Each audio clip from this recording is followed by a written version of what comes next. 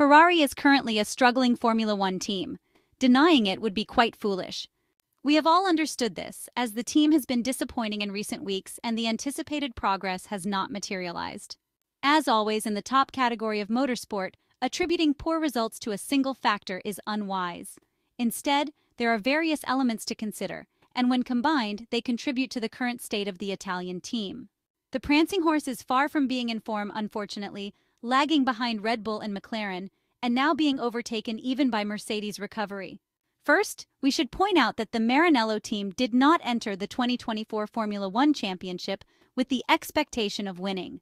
On the contrary, the target was clear, continuing to improve as a team and trying to challenge the reigning world champions. In this regard, the start was good. There were steps forward compared to last season, and up until the Monaco Grand Prix, where Ferrari achieved the top spot by beating everyone with Charles Leclerc and even scored a double podium finish with Carlos Sainz in third place, hopes for another step to increase performance were at least palpable. Then, suddenly darkness fell. The light went out and the correct working point of the SF-24 was lost. Vasseur, Carlos Sainz, and Charles Leclerc have shown some disappointment. It could not be otherwise. The two Ferrari drivers are eagerly awaiting the resolution of the issues because the pre-Spain SF-24 was competitive for victory and seemed very close to the much-desired goal, a car that could fight at the top in any competitive scenario. This has not been the case, and looking at the numbers, the downturn in the last two races is painful. Supporters, once again disappointed, suffer. A brief recap of how events unfolded can help us understand what has happened and what will become of the 2024 Ferrari F1 car. Let's start with the Imola Grand Prix, the competitive scenario where the Italian team introduced the first aerodynamic package of updates on the SF-24.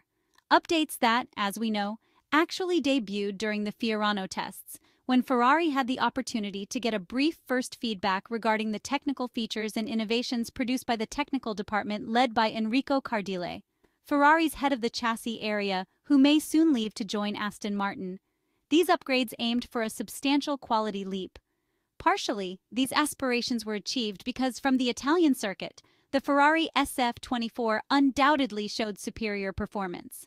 Compared to the rest of the competitors who seem to have snubbed this solution, Ferrari adopted the inverted side pods, shark inlets in Red Bull style to make the undercut area larger, a technical path that seemed the best to follow at that precise moment, a solution implemented very quickly that was supposed to theoretically offer significant advantages over the direct competition.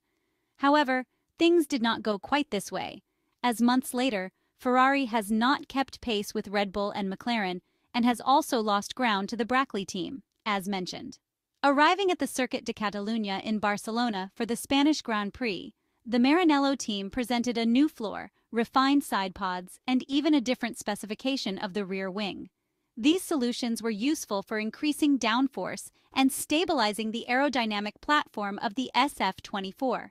The floor of a Formula One car is the element that produces the greatest percentage of vertical thrust.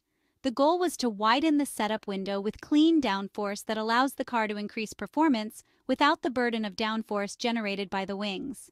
This aspect also contributes to tire management regarding the warm-up procedure of the tires. This should have led to increasing the predictability of the car even further, and indeed challenging the best with the right tools at hand. Despite the fact that Charles Leclerc had the old floor in Barcelona, he still did not find the handling satisfactory. The changes were supposed to address deficient areas of the car with a broader and more flexible operational window. The SF-24 had shown good performance in fast corners up until the Spanish track, especially in sustained curves. However, in more technical sections, it struggled more, especially if a certain compromise in terms of stiffness between high and low speeds was necessary. Ferrari has always suffered from oversteer since the pre-season testing session at the Bahrain International Circuit back in February, a characteristic that was somewhat intended but had never excessively bothered the drivers. From a purely technical standpoint, it is not at all simple to understand and explain what is happening with Ferrari.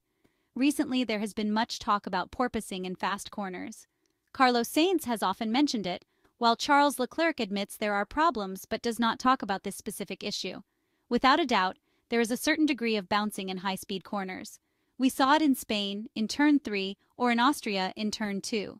This phenomenon, however, also affects other cars, such as Mercedes, albeit in a different way. However, there are several factors that sum up in this Ferrari crisis. For slow corners, the Maranello technicians intervened with targeted steps, both from a suspension and aerodynamic point of view, to provide more grip to the car. To make the SF-24's aerodynamics work well in high-speed corners, the suspension stiffness was very high. This factor produces an imbalance in technical sections. It is then up to the team to adopt a suspension setup and kinematics that still allow for the generation of a lot of mechanical grip. This is anything but simple. Ferrari has lost something in terms of performance in fast sections. This is a clear fact.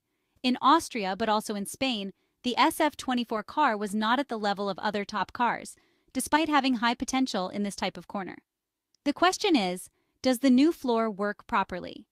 It would seem so, listening to the confirmations from drivers and technicians. In Spielberg, the initial focus was on optimizing the fast sections. However, very soon, the Maranello team realized through Charles Leclerc's very negative feedback that performance at low speeds was suffering a real collapse. The Monegasque complained of a severe lack of overall grip in the technical sections, specifically the first and second sectors. Ferrari therefore tried to improve performance in the slow corners by reducing the stiffness of the suspension system. As a result, the floor showed less load effectiveness in the wide radius corners. Moreover, the rear wing did not generate enough vertical thrust to stabilize the rear. The medium-high downforce specification from Spain was not used because the excessive drag produced would have slowed the car down too much. Ferrari's aerodynamic efficiency is not as competitive as Red Bull or McLaren, and the progress made is less than expected. Without adequate rear downforce, the drivers could do very little in Austria. From mid-corner onward, the SF-24 was destabilized, leading to excessive rotation, the so-called oversteer, that slowed performance. This issue appeared on both cars, particularly between turns 6 and 7 at the Red Bull Ring circuit in Spielberg. Considering all factors, we saw inefficiency in both slow and fast corners. Let's examine the qualifying performance in turn 3. Ferrari was only 0.055s behind Max Verstappen, but during cornering the gap increased significantly, especially from apex to exit. In fast corners, due to severe instability between mid-corner and exit, the SF-24 lost another 0.2. A more understeering car would be needed for entry and exit, as this characteristic generates greater stability. At the apex, a slight degree of oversteer is beneficial to rotate the car. Ferrari had excessive rotation that persisted through the exit, delaying the point at which the drivers could accelerate. There were also frequent steering corrections. The operational window of the Italian car is currently narrower. It's a short interval, where benefiting one area means compromising another. This is also due to the performance improvement of direct competitors such as Red Bull and McLaren, which are now much more complete compared to Ferrari. This aspect, beyond any specific technical discussion, has had a greater impact in the last 2 weekends. As mentioned, fine-tuning a car with a narrow window doesn't work because a real compromise between slow and fast essentially doesn't exist. Porpoising is a problem that adds to a much broader and more complex scenario. Therefore, it is reductive to consider aerodynamic bouncing as the only issue. This phenomenon, as mentioned, is also present on other cars and was even there on the SF-24 in the first part of the 2024 Formula One season. It is a phenomenon that teams have learned to manage. Ferrari is currently struggling to handle it after the updates to the floor. This issue should be resolved through understanding a new setup, both with simulations and with experience gained on the track.